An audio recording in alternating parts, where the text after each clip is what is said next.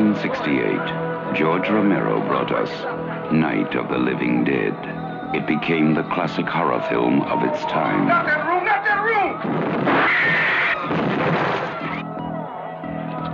Now, George Romero brings us the most intensely shocking motion picture experience for all times. It gets up and kills.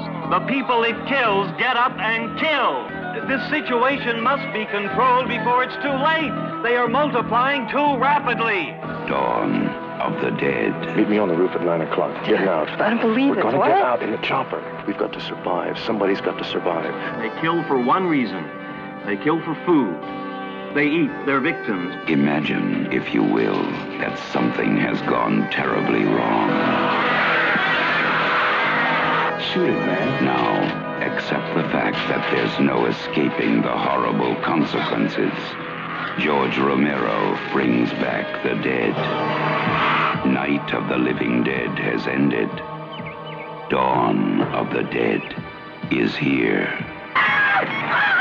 We must not be lulled by the concept that these are our family members or our friends. They are not. They will not respond to such emotions. Operator dead. Post abandoned. We may never get out alive. It's everywhere. What the hell is it? Looks like a shopping center, one of those big indoor malls. What are they doing? Why do they come here? Some kind of instinct, memory, what they used to do.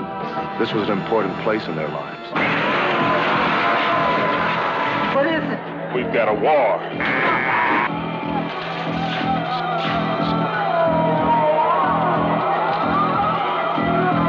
I'm afraid. We have spawned our own savagery. Soon, it will consume us all.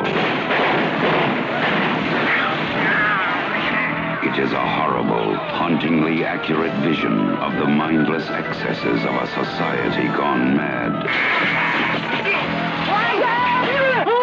They must be destroyed on sight. When there is no more room in hell, the dead will walk the earth. We are down to the line, folks. We are down to the line. Dawn of the Dead.